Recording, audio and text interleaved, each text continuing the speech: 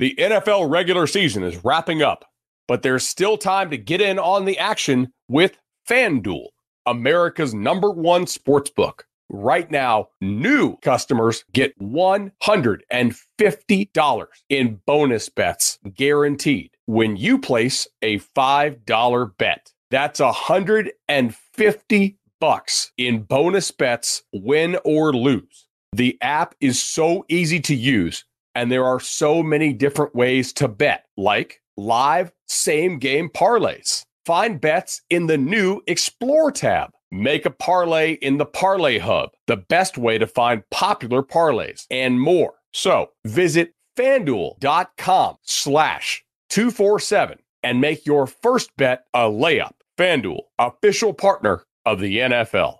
Must be 21 plus and present in Arizona, Colorado, Connecticut, Iowa, Illinois, Indiana, Kansas, Kentucky, Louisiana, permitted parishes only, Massachusetts, Maryland, Michigan, New Jersey, New York, Ohio, Pennsylvania, Tennessee, Virginia, West Virginia, or Wyoming. FanDuel is offering online sports wagering in Kansas under an agreement with Kansas Star Casino, LLC. First online real money wager only. $10 first deposit required. Bonus issued as non-withdrawable bonus bets that expire 7 days after receipt. Restrictions apply. See terms at sportsbook.fanduel.com. Gambling problem? Call 1-800-GAMBLER or visit fanduel.com/RG in Colorado, Iowa, Michigan, New Jersey, Ohio, Pennsylvania, Illinois, Kentucky, Tennessee, and Virginia. Call 1-800-NEXT-STEP or text NEXT-STEP to 53342 in Arizona, 1-888-789-7777, or visit ccpg.org/chat in Connecticut, 1-800-9-WITH-IT in Indiana, 1-800-522-4700, or visit ksgamblinghelp.com in Kansas, 1-877-770-STOP in Louisiana. Visit mdgamblinghelp.org in Maryland. Visit 1-800-GAMBLER.net in West Virginia, or call 1-800-522-4700 in Wyoming. Hope is here. Visit gamblinghelplinema.org or call 800-327-5050 for 24/7 support in Massachusetts, or call 1-877-8-HOPE-NY or text HOPE-NY in New York, or visit oasas.ny.gov/gambling. Standard text messaging rates apply. Sports betting is void in Georgia, Hawaii, Utah, and other states where prohibited. Imagine the softest sheets you've ever felt. Now imagine them getting even softer over time. I'm here to tell you about Boll & Branch sheets. In a recent customer survey, 96% replied that Boll & Branch sheets get softer with every wash. They're made from the rarest organic cotton and designed to get even softer over time. Try their sheets with a 30-night guarantee plus 15% off your first order with code Odyssey. So head to BOLL&branch.com today. Exclusions apply. See site for details.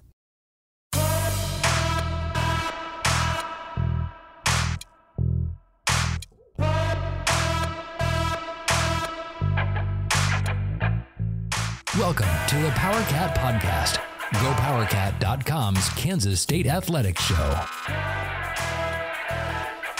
Now, here's your host, GoPowercat publisher, Tim Fitzgerald. Welcome to this edition of the Powercat Postgame Podcast. Tim Fitzgerald and Cole Carmody in different places because that's how life works once in a while. I am in the Cats and Dogs studio. Cole is at home. He'll be returning to this life here in the greater MHK JC area very soon, but he had some personal stuff to handle this weekend amongst covering a very entertaining and competitive football game in Lawrence. And Cole, let's just jump right in. What'd you think? You saw it in person. I saw it here in the studio, but that was an interesting game. Not well played by Kansas State. I thought KU played better than K-State overall. I thought K-State just had the right amount of breaks and the right enough playmakers to get it done. I thought KU completely, that coaching staff outcoached Chris Kleiman and his staff in the first half. I mean, that was the first time I was sitting up in the press box with our good friend Tim Everson of the Manhattan Mercury, and I turned to Tim and I go, this is the first time that I think I've seen a Chris Kleiman team get outcoached that badly in a half of football. And it's not that I don't think K-State had a good game plan. I just think KU had a better game plan. I mean, the way they came out offensively, give credit to that staff because those players were not ready for it. We talked to him after the game, and I specifically asked Austin Moore after the game, and I think it was just me and maybe one other reporter. I just, I put my recorder down, and he had his rolling next to me. But I said, hey, Austin, were you guys expecting that much Speedo and Wildcat? And he goes, well, we knew they were going to run the Wildcat. We knew they were going to run the Speedo. We practiced it. But we had no idea that it would be almost 50% of the time. And I don't think that's necessarily a reflection on the staff.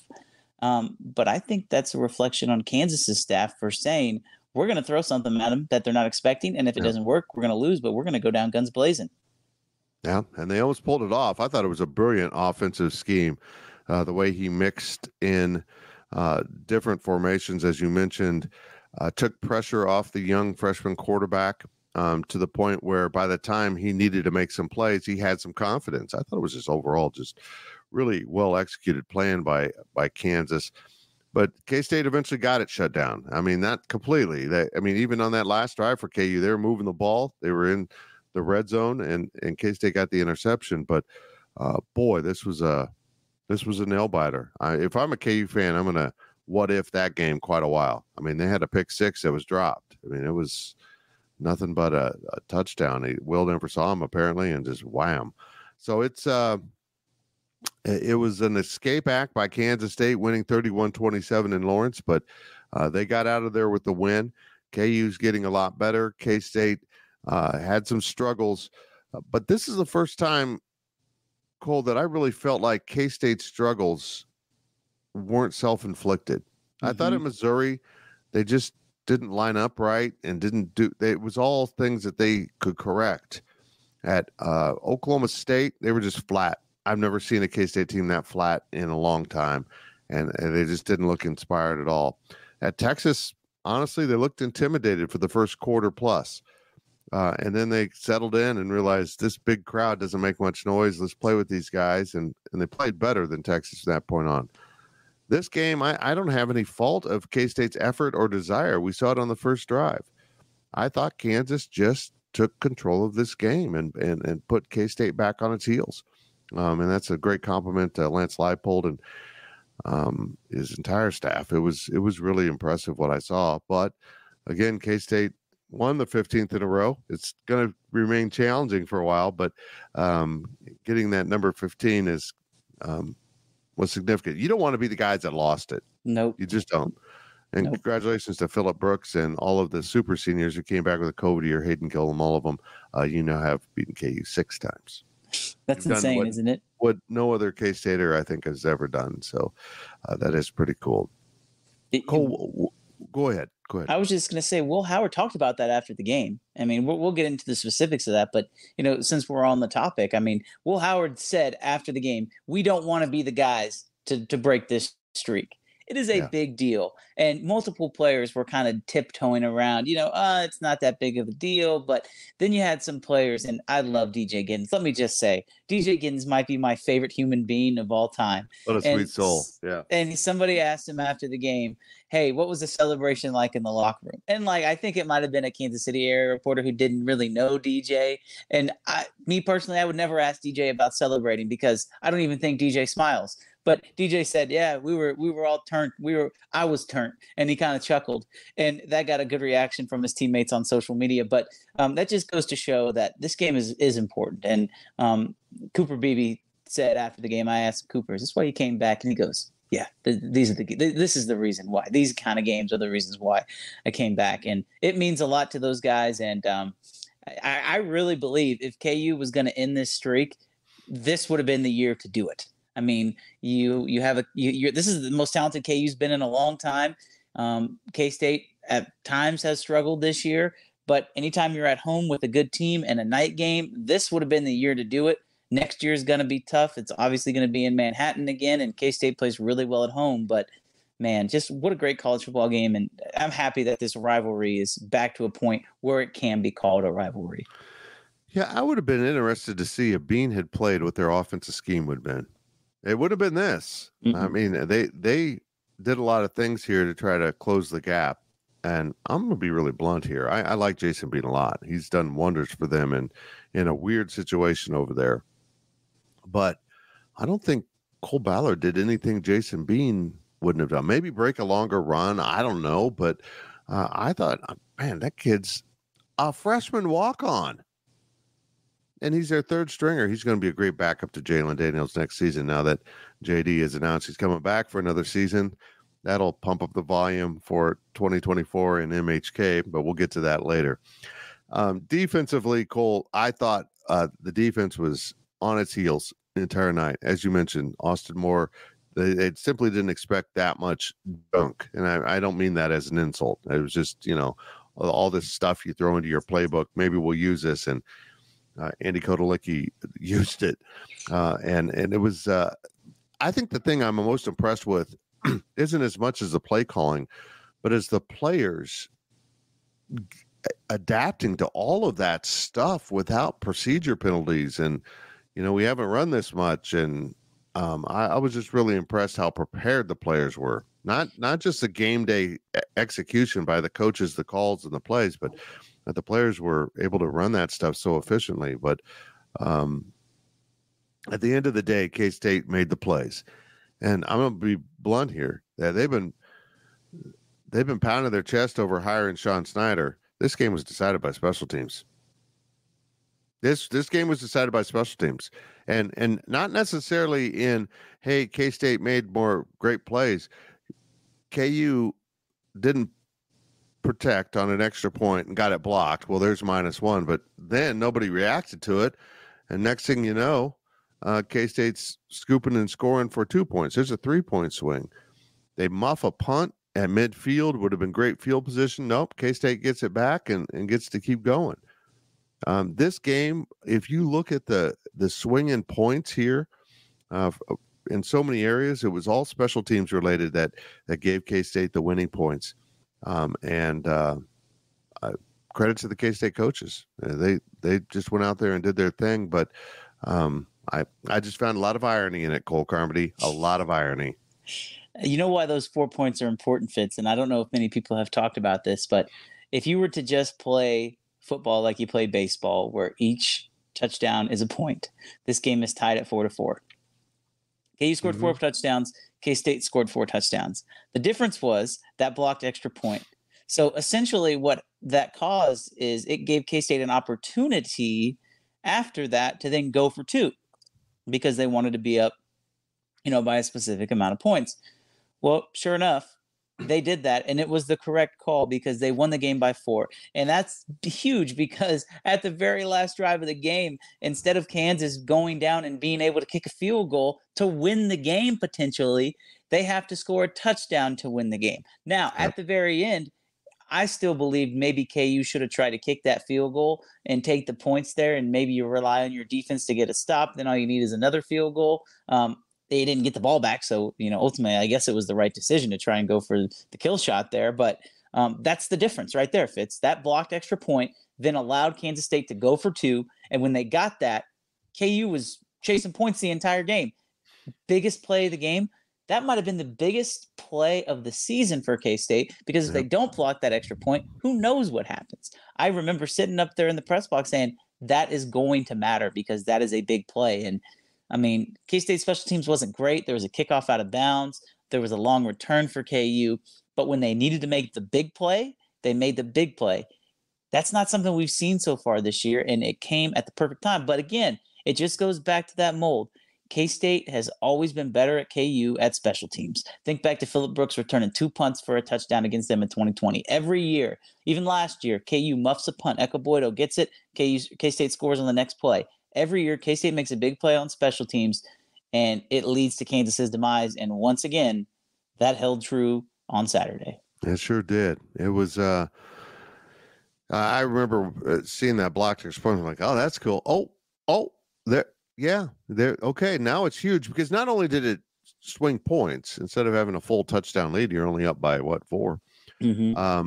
Suddenly you just lost some momentum that you had come to grab a hold of because you were going to take a touchdown lead on mighty Kansas State that you haven't beaten since your players were, I don't know.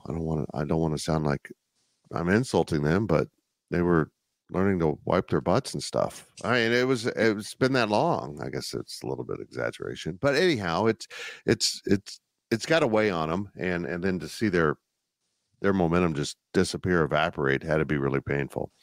Let's get to the boss. You brought him up, DJ Giddens. Man, I thought, in all seriousness, I thought Oklahoma. Where'd that come from? Kansas State's offensive line was okay. I think they, Will Howard brought it up in the post game that they did a good job of, mixing up what they were doing. So it confused what the blocking scheme should be, who's got who. But DJ Giddens didn't care. DJ Giddens doesn't care. Bring him at me. I'm gonna get around him one by one. He has such a cool running style of just sifting through traffic and breaking hand tackles, and sometimes, more significant tackles. Just keeps going and going until they can just wrestle him down like a bear. I enjoy watching him. It's such a contrast from what we saw from Deuce Vaughn. But in a game like this, when you need to power the ball up the field, and particularly at the end of the game, he's the guy. He's perfect for this. He was impressive. 21 rushes, 102 yards with a long of 18. Fitz, what that tells me is he didn't break very many quote-unquote long runs. He was 4 yards, 3 yards in a cloud of dust. Yep. And that's what they needed. We talked about going into this game. I truly felt like K-State had a massive advantage on the interior. And Fitz, I'll just say it. I don't know if there's a more improved position group on this team than the offensive line. From the start of the season until now, they have improved so much. And the way that they were able to just consistently, DJ said after the game, it always felt like there were like 4 or 5 yards that were the offensive line just created for me. And he had some negative rushes, no doubt about that. I would probably attribute that more to play calling and, schematics. But you take out those 2 plays where he got a negative 4-yard rush and a negative 6-yard rush, and he's 115 yards. And so he ran the ball really well. K-State as a team, 37 attempts for 166 yards, but that also includes negative 25 yards as a team rush at the end of the game. So essentially they ran for close to 200 yards on about 34 attempts. Again, I thought that the running game was outstanding. And Will Howard, you look at Will Howard on the day, 4 attempts for 18 yards. That does include a sack. So he actually ran the ball a little bit better than that. He did have a touchdown along a 15. I was a little surprised they didn't put Avery Johnson in this game, because I felt like if there was one area where K-State could have exposed Kansas, it would be on the quarterback run game. And so the fact that they didn't do that, I was a little surprised about, but it was very obvious that Will Howard was their guy. They were sticking with him. And even though he was a little dinged up, because he definitely looked dinged up after one of the sacks, Will Howard was still able to go in there, use his legs. And again, it was the ground game that really led K-State's offense. Yeah, I mean, I was really surprised they didn't go to Avery at some point, just schematically, and also maybe to give Will a break. But they just stayed the course. And again, we don't get to watch these players in practice. We don't know what's going on. We don't talk to them in the locker room. We don't get their inner psychology that the coaches do. They were faithful to Will, again, just like they were at Texas, and he delivered. He absolutely delivered. That last drive was, to put it away was really impressive. I'm so sick of replay. I'm just I don't know what we're doing in football anymore. If a guy catches the ball inbounds, a guy tries to jostle his arm as he shoves him out. His hands never leave the ball. The position of the ball might change because he's getting his arm yanked on, and he's now got a foot out of bounds. And they still want to say, but maybe you can break it up. I mean, I don't even know what we're doing anymore with replay and possession. I've always believed that if you caught the ball and you end up in the end zone or eventually out of bounds, the play's over at that point. But no, apparently in this new football world, you get to keep playing. I just am blown away, though, at how K-State ran out that clock, because KU knew it was coming, and at the very end, they couldn't stop it. And as you mentioned, the key stats here kind of bore through. KU had to make some big plays to get to the end zone because they're bad. They're not very good in the red zone, and we saw it at the end of the game. Mm-hmm. K-State gets into the end zone, but KU can't stop anyone in the red zone. And I would imagine, I don't have the stats pulled up right now. You might. I would imagine that red zone trips were 4 for 4 for K-State. 4 of 4. That Kansas was 3 of 4. So they did better than usual. But everything pregame we saw about this game came to light. Maybe the game wasn't quite as well executed by either team as I thought, but it was pretty spot on what we thought this game would play out. As I get to finally a question here, Cole, I'm just blown away by the progress Lance Leipold has made in 3 years. You know, I'm going to be blunt here. He didn't take over anything nearly as bad as Bill Snyder, and he's got access to the transfer portal, which was so important from the very start when he took a bunch of players from Buffalo. I bet you Buffalo was pissed, but I took a bunch of players to Buffalo to almost seed his locker room with the positivity that he was looking for. And this is a really good football team. I wouldn't want to see them in a bowl if they get Jason Bean back here pretty soon. It's a really good football team, and congratulations to Kansas. They finally got it right. They wandered around in the desert for so long, hiring crappy coaches with ADs that kept hiring the next guy based on the previous guy. Okay, we had a fat guy. Let's get a skinny guy. Let's go get a fat guy. I mean, it was just crazy. And this guy's got it right. And seeing Leipold and Kleiman hug before the game, you know, it wasn't just two coaches. These dudes are friends. Yeah. These dudes know each other. They respect each other. They came up from the lower levels of college football to be succeeding at the Power Five. They probably have a really incredible connection. Oh yeah, you can tell that there's definitely a friendship there. And after the game, Lance Leipold said, you know, the gap is closed, but it's not close enough yet. I think that's a great way of describing it, Fitz, because KU has closed the gap significantly. I mean, you look at these total stats on the game. KU 396 yards, 234 yards rushing, only one less first down than K-State, 5 of 11 on third downs. They only ran 4 less plays. Time of possession was in favor of the Jayhawks by 8 minutes, 3 of 4 in the red zone. It just goes back to special teams. And honestly, Fitz, I truly believe the reason why K-State won this game is because they still have better players. I mean, right. KU was in this. Yes, overall, KU was in this game because of the way that they scheme things, and that is not a knock on the players at all. They were in great position to win. But I once had an old high school football coach. You know, in Kansas high school football, you see a lot of triple option and wishbone and flexbone, and he described it as Mickey Mouse BS. And I'm not going to say that what Kansas did was Mickey Mouse BS, because it absolutely gashed K-State. But there is a place and a time for a bit of a gimmicky offense. And when you have Terry Laughlin, who has 4 attempts at rushing the football, Devin Neal, who has 18, I would venture to say at least 10 of those would be off of Wildcat runs.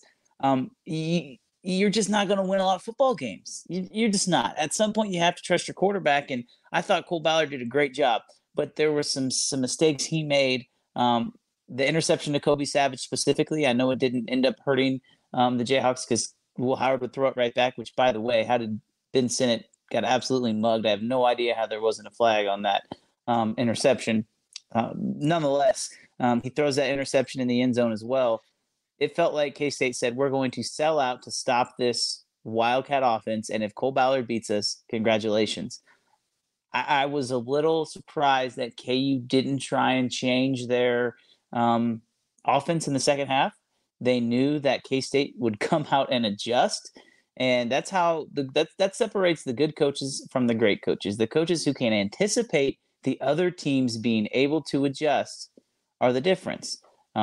KU didn't do that, but still, I mean, this was a great football game. And again, I just keep going back to it, Fitz, but like, this is what college football is supposed to be. Well, I'm going to disagree with you. I think KU's doing exactly what they need to do right now with Andy Kotelicki in this offense. The pre-motion or the pre-snap motions and trades and all the stuff they do, particularly against a defense like K-State that had a true freshman middle linebacker playing a lot of the game. It's going to confuse you. You're going to be maybe a half a step out of your gap. And we saw that. We saw that happen. They move people around, and all of a sudden, boom, there's the hole. There's a brilliance to it. I asked Bill Snyder, as we sneak up here on our first break, I asked Bill Snyder during my Life of Fitz podcast with him this last summer about his evolution from 5 wide, essentially running the spread before the spread was the spread. Running 5 wide to, becoming such a ground game, quarterback run game. And he said, well, Fitz, at the start, we were doing what we had to do to win and be competitive. Mm-hmm. We didn't have enough quality offensive linemen. So we had to spread them out and make them, not be able to blitz us all the time. And that's good coaching. I don't think Lance Leipold or Chris Kleiman are going anywhere. But if I'm Kansas, I'm really worried about someone coming after their offensive coordinator because this guy, for building a program, he gives you a better chance to win. And I can see him in the Big Ten West next year with a new coach taking over one of those programs.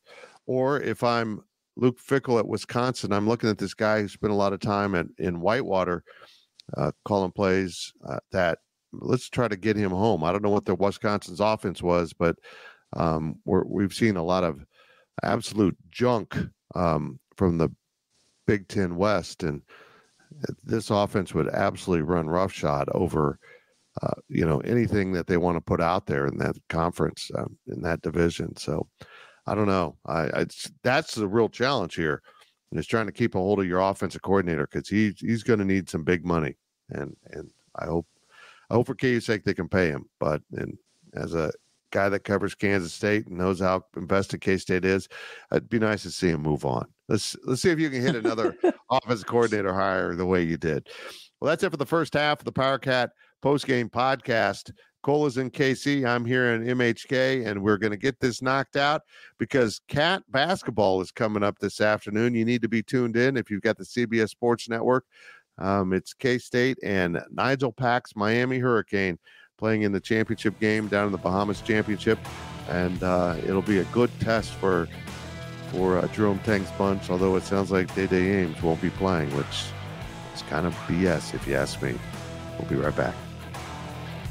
GoPowerCat.com's Powercat Podcast continues after this short break.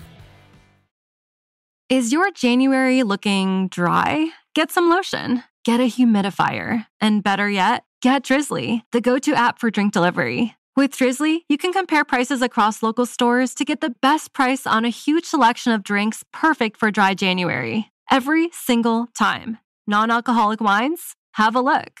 Ready-made mocktails? Grab a straw and order them up. Beer without the alcohol? Yep, take your pick. You can find all of them here, in the app, in that phone that's in your hand. Could it be any simpler? Nope, not a chance. So shop for great deals on all your dry January beverages or other drinks and get them delivered to your door or blanket fort, maybe. Download the Drizzly app or go to drizzly.com. That's DRIZLY.com. Must be 21 plus, not available in all locations. And don't forget to lotion up your elbows. They're looking a little dry. Welcome back to the Powercat Podcast. Welcome back to the Powercat Postgame Podcast. Fitz and Cole's not in the same place, and the dogs are behaving. Everything is well right now in the world of K-State athletics. What a weekend for K-State sports. We've seen a basketball team win, a volleyball team get another 3-0 sweep, the women's basketball team knocking off second-ranked Iowa on the road, and now K-State wins the Abolition Bowl for the 15th straight time. I'm just going to keep saying it, man. That's good. Going to keep working it. And now we'll see what K-State basketball can do this afternoon, which is probably done by the time a lot of you are listening to this. That got confusing at the end, Cole. I'm just off my game. Sunday mornings aren't made for podcasting. They're meant for me staying in bed. Good thing it's the afternoon when we're recording this. Oh, it is now. It is now. K-State wins in Lawrence 31-27 in a really entertaining nail-biter of a game.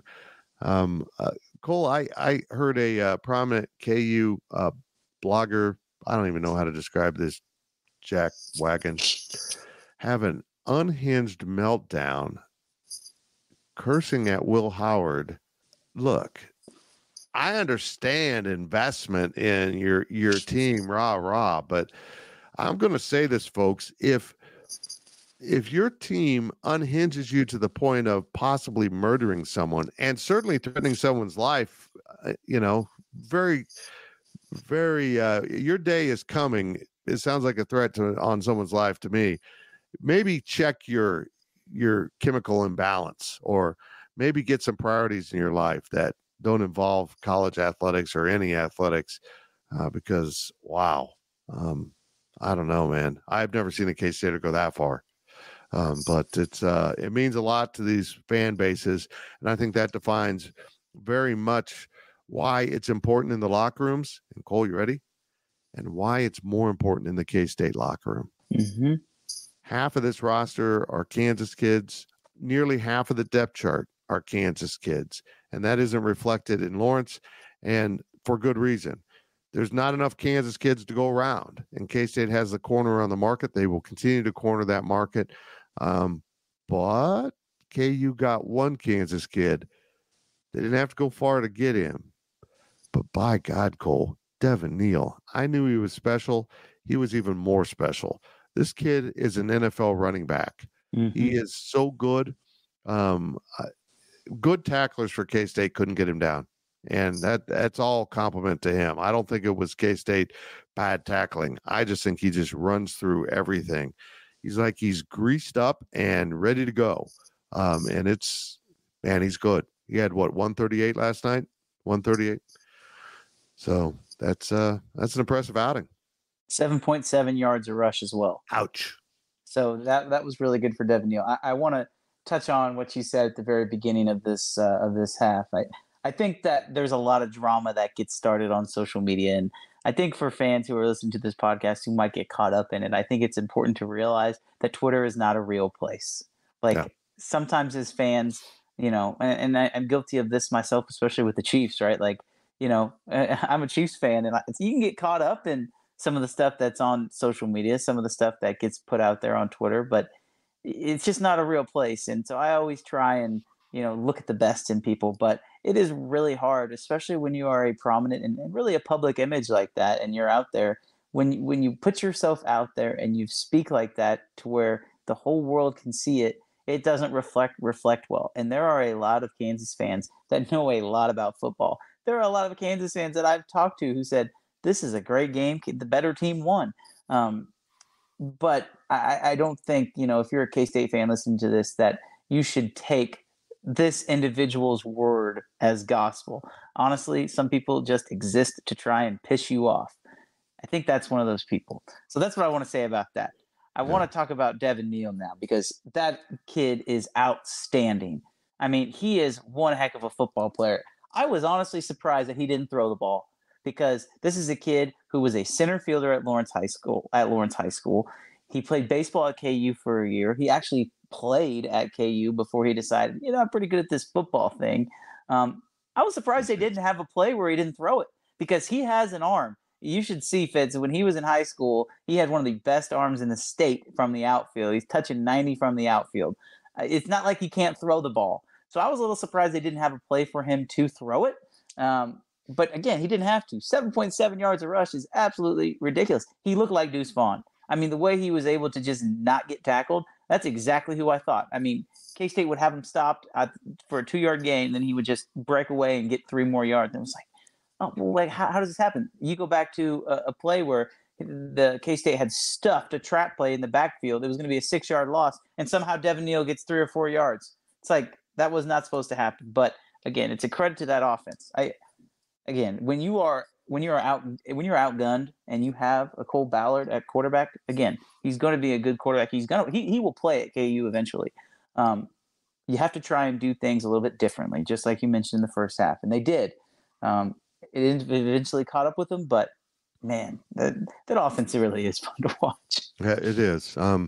He's special. Heck, I like Highshaw a lot also. I think he's really good. He was less effective in this game, just as, to some degree, Trayshawn Ward was. He had he had 63 yards rushing on 7 carries. 52 came on 1 play. So six other plays for 11 yards. He was really struggling until that huge play. And let's not skim over that play. Right after a dropped probable pick six for KU, he goes 52 yards right up the gut and kind of changes everything about that possession and field position, all that good stuff. But it was fun to see Giddens and Neal going head to head. That was my daily delivery on Sunday. 2 Kansas kids. We're told repeatedly Kansas doesn't produce enough talent. Well, Devin Neal was a little bit more recruited than DJ Giddens, but I don't think they both got nearly the recruiting attention they deserved as it translates to what they became as college players. That makes sense. We see a lot of kids get a lot of recruiting attention and then become okay college players. We see a lot of kids in Kansas get ignored or not get much attention at all. And that has been the secret sauce for K-State football, that getting the Jordy Nelson that was completely passed over by everyone to walk on. The walk-on list is long and storied at Kansas State, continues with an Austin Moore and the Porter brothers and so many guys that are just regular contributors to this program. And that's really where it is for K-State. You continue to get the walk-on program, and I don't even know what the mathematics are. 1 out of 20 end up being significant players, and another 5 end up being contributors and great practice and special teams guys. Put you in an advantage, and that's where K-State is. That's why they continue to dominate this. This game means more to K-State, and it also they're getting enough of those quality depth guys. Bo Palmer, let's talk about him. I wasn't at the game. I don't know if Austin Romaine got injured or just wasn't playing well. Bo Palmer, walk-on out of Kansas City, who has been injured a lot himself, ends up on the field during the most crucial defensive moments of this game at freaking middle linebacker. And he played really well. I was blown away by how effective he was, and a brilliant tipped pass in coverage that almost led to an interception by Bo Palmer. On and on, he kept positioning himself well. And that's great coaching. We didn't see that kind of depth. I'm going to be blunt here. We didn't see that kind of depth step on the field and play at these levels under Bill Snyder. That was always kind of the weakness of the program. When they got into injuries, there was a significant drop off. K-State keeps playing under Chris Klieman. It's really impressive, Cole. Bo Palmer, Desmond Purnell, Austin Moore, all were out at linebacker in the fourth quarter. Those were 3 Kansas kids: Lewisburg High School, Topeka Hayden High School, and of course, Bo Palmer, the pride of Ryan Wallace's alma mater, Blue Valley High. It was awesome. And I think the reason why Bo Palmer was in the game, and Chris Klieman really didn't come out and say it in postgame. He mentioned it. But with all those trade shifts and motions, which Klieman mentioned several times in the postgame, I think they felt like they needed a veteran in there. And Bo Palmer is a guy who's been around. He's a redshirt junior. He's been around and played. But that is a guy who they trust with his eyes maybe a little bit more than with Austin Romaine. And that's what that option is all about. It's about trusting your eyes, reading your keys. And he did that. I mean, he was outstanding. Now, is he very fast? No. But if he is in between the tackle box, is he going to make the tackle? Yes, he is. And he did a great job. He had a huge sack in the fourth quarter, which I think some people might forget about. That was a huge play. He wrapped up Ballard, brought him to the ground. It was outstanding, Fitz. Watching Bo Palmer, I just had a giant smile on my face because that is a kid who has been through so much. People forget he tore his ACL last year. He was going to play, and then he tore his ACL. He's come back. He's made a contribution on the defensive side of the football. And I want to talk about a guy, and I don't know if you were going to bring him up, but I think it's worth mentioning, Fitz. I'm going to ask you this. Okay. If you were to name the top 2 receivers right now without looking at statistically, who would be the 2 top leading receivers for K-State? I think that's a fairly easy question. I'm not looking at the stats. J.C. Brown and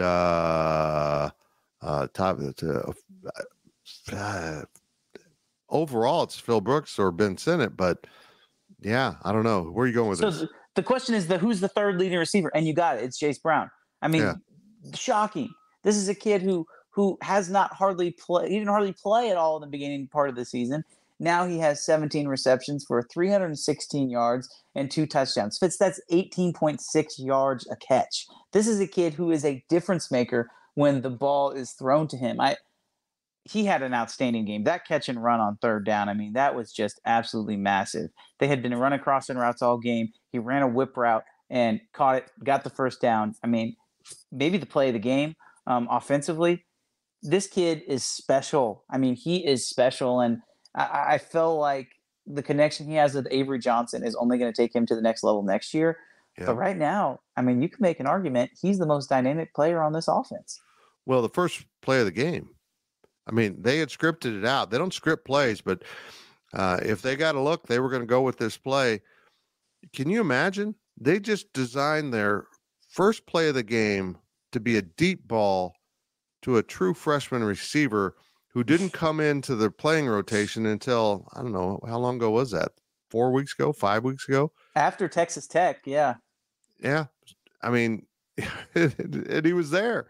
He didn't have the guy beat totally, but he made the catch and set the tone early. But that tone didn't hold up, unfortunately, for K-State as KU decided to continue to answer.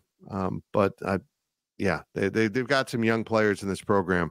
This freshman class, everyone talks about Avery, but they've just got so many dudes. There's just so many dudes down there that are saving their eligibility and that will, not burn that year. But Jace Brown's one that you had to play. You just had to put him out there because you weren't getting enough oomph from the receivers. And look, I mentioned Phil Brooks there. We had one catch. We'll all remember that one catch. Yeah. When the game was on the line, I thought he'd go to Senate. That's what they tried to do at Texas, and Texas saw it coming.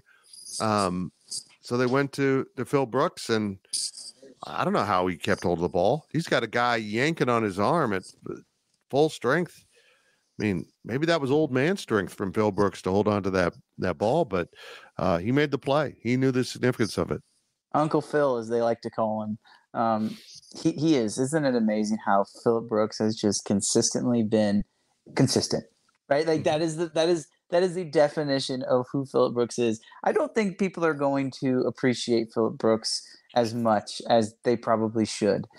He's not a special player, but he shows up every single game and he grinds his tail off. He has a great connection with Will Howard, and there was some question as to if Phillip Brooks was even going to come back last year. Maybe people thought he might transfer or just, go try and take it to the next level. And here he comes back, and he's been here the last 2 seasons. He's been great. You talk about Jace Brown and that freshman class, and I think that's where we're seeing a difference with this Kansas State team and the program in general. Jace Brown is an outlier, but typically K-State has been recruiting at a much higher level. I think it's important to note, and I know we've talked about it on this show before, but Jace Brown obviously is a Kansas State Wildcat. The only other Power 5 offer he didn't have another Power 5 offer. It was just K-State. Tulane and Air Force would be in the 2 biggest programs to offer him that were outside of Kansas State, and now he's come in and been the best freshman in this class. It's incredible what Chris Klieman is building, and as I'm assuming we're going to talk about here to wind down the show, culture. I mean, that is the reason why K-State won this game. They had better players. I would agree with that. But culture. K-State has a winning culture. KU is starting to build that.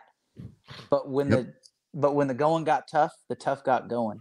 And Chris Klieman has done an outstanding job of building up this program. And Fitz, they're getting to a spot now where they are about to ascend to be on a national level. I agree. They continue to build and climb. The season has played out a lot like last season. They're just not going to get the tiebreaker breaks unless something miraculous happens next Saturday. And Texas Tech, I'm talking to you. And let's cover that real quick because people are wondering how Kansas State could end up in the Big 12 championship. And the 2 scenarios basically are this. Everyone... Okay, so Oklahoma State, and Kansas State are tied. When I say everyone, I mean those 3. And Texas has 1 game up. Everyone wins except Texas loses at home to Texas Tech, which I don't see happening. That creates a 4-way tie that, as of now, works. I think it works in K-State's advantage. Before this game, and I don't think it changed, it was K-State and Oklahoma that come out of that 4-way tie and go to Arlington, which would be incredible. That's the way it should end. We think that's the way it should end for the Big 12 in this scenario is K-State beating Oklahoma one more time, because that would be significant. Or since the Big 12 clarified, not altered, clarified their rules that changed the outcome of the tiebreakers, but that wasn't a change at all. And look, they got it right. This is the way it should be, but you typically don't screw someone over by changing the rules in the middle of the stream. But Oklahoma and Oklahoma State both need to lose. Not one, both need to lose, because and then there will be no tiebreaker If one loses, K-State loses the tiebreaker to either team. They lost Oklahoma State, and then you go to the top opponent since they didn't play Oklahoma, and they beat Texas. Oklahoma beat Texas, and K-State didn't. They lose those head-to-head tiebreakers. But if you can get them both lose, then you're the outright number 2, and there's no tiebreaker involved. So that's it. You either get Texas to lose and everyone to win, because, folks, if everyone doesn't win and Texas loses, the tiebreakers are different, and I don't think K-State wins those tiebreakers. It's just kind of a weird thing. In all likelihood, they will not be playing in Arlington. My travel budget appreciates that, but I think this team could win that game if given the chance. But don't look past Iowa State either, Cole. Cyclones played the Longhorns tough. They've been tough. They've been persistent. They're not flashy. They just, I'm going to say this, they're built like a Big Ten West team. They suck the life out of the game. They play a lot of defense. They make just enough plays. Kansas State just needs to come out and assert itself offensively next Saturday. That game's been set for 7 p.m. It'll be nationally televised on Fox. Welcome to the big time. It took you the entire season, Kansas State, to get on that channel without the assistance of OU or Texas. But it's a big game. Iowa State will be coming in wanting to win this edition of Farmageddon. It's going to be a fun last weekend of football, isn't it? Yep. And, the best part about it is, Fitz, we're going to know exactly what the scenario is. K-State plays at 7 o'clock. So, you know what? There could be some added intensity there. It could be a win to get in scenario. But really, we should know on Saturday, because Oklahoma plays TCU at 11 o'clock and on Friday before the game's on Saturday. So if OU loses to TCU, then K-State fans, then it becomes real, because then you hope for an Oklahoma State loss, which then happens at 2:30. If you want to know where Texas plays, they play 6:30 against Texas Tech. So that's on Friday, right? And that is on Friday as well. Right. So K-State will know exactly what happens. And honestly, Fitz, it wouldn't shock me if one of those teams loses and it comes down to it's going to be one game. That's how it always works like that. It doesn't ever go as planned. There is going to be something that happens. There's going to be a chance for K-State there. But nonetheless, if they can find a way to beat Iowa State, you finish 9-3. When was the last time K-State won 9 games in a regular season in back-to-back years? I don't know the answer to that question. But again, not 2 straight 9-3 seasons with a chance at 10 wins for 2 years in a row. You're setting yourself up nicely for the future in the 12-team playoff in the new Big 12. But this has been a fun season. I'm excited to see how K-State wraps it up on senior night with a lot of deserving seniors to get some honors. It's been a great season, and Farmageddon is going to be a blast. They got some seniors this year that might need like a walker because they're so old. But that's the pandemic for you. We'll see what Saturday holds. This past Saturday was a nail biter, but K-State got out of Lawrence with a 31-27 victory. The 15th straight year the Wildcats have won in this series. And congratulations. You had to be, if you were in college with KU leading this series in your lifetime, you're over 90 years old. And congratulations on being that old if you actually saw KU winning more games than K-State. It's incredible. It's incredible how dominating they were in the 1910s. Congratulations, KU will always have that. Thanks, Cole. Appreciate it. Get back to Manhattan. You got kids to teach on Monday, don't you? Mm-hmm. Nope, we're on break. Oh, you're on break? Totally. Yep. Oh, that's right. It's Thanksgiving. Now kids get off in a whole week for Thanksgiving. Yeah. Man, we didn't. We had to work on Thanksgiving. We had to go hunt our turkeys, and then we had to stuff them, and then we did it all. But we had to do it with like sticks because that's how old I am. We're done. Thank you for listening to the Powercat Podcast. Make sure you're subscribing to our show at Apple, Spotify, Amazon, or wherever you get your podcasts. With Blue Link Plus, you can access your Hyundai Tucson Limited remotely. Doors unlocked, temperature set, lost car found. There it is. Get complimentary class-leading Blue Link Plus. Call 562-314-4603 for complete details. You ready to ride? I thought you'd never ask. Now streaming on Paramount Plus. It's the new original series, Lawmen, Bass Reeves. Bass dedicated to justice. From executive producer Taylor Sheridan, co-creator of Yellowstone, starring executive producer and Emmy Award-nominated actor David Oyelowo. It's the untold story. I'm warning you. Of the greatest American lawman. Your wicked days are done. Lawmen, Bass Reeves, new original series, now streaming exclusively on Paramount Plus.